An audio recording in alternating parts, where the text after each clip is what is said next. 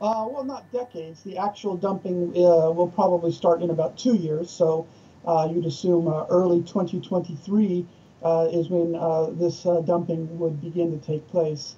I think a lot of the focus of attention will be on and should be on, making sure that the water that is dumped is, as the Japanese say, having only tritium as its only radioactive isotope.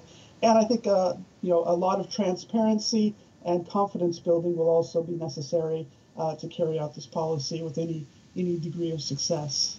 There have been lots of countries quick to say they don't agree with this move. What reactions have you been hearing, both from outside and indeed inside Japan?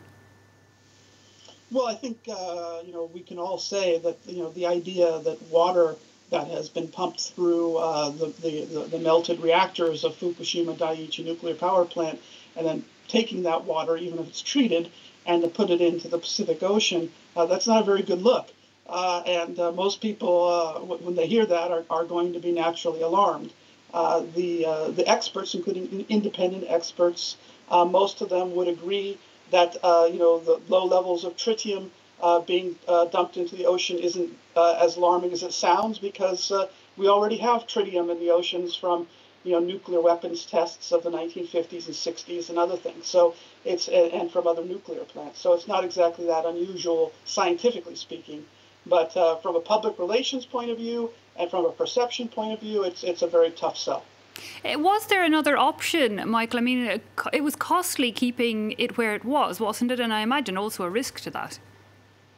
Yeah, independent observers say yes, there was another option, and that's to continue to store it, to build more tanks. The Japanese government has argued that the space which they had to build tanks was coming to an end, and therefore their hand has been forced.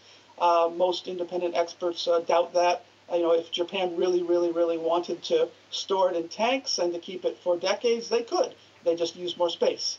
So it wasn't the only option, even if that's what the Japanese government says.